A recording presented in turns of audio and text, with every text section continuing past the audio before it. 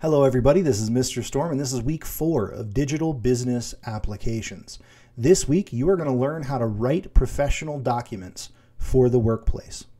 Now, you are learning this because you will always be writing documents in the workplace. It's great it's a good idea to get familiar with this process as early on as possible.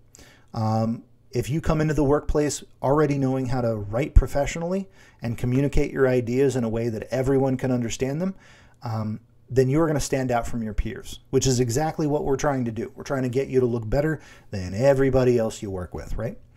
So how are you going to prove that you've learned this? Well, you're going to write a professional business letter. The topic is completely up to you. It has to be business related in some form, but we can make this stuff up.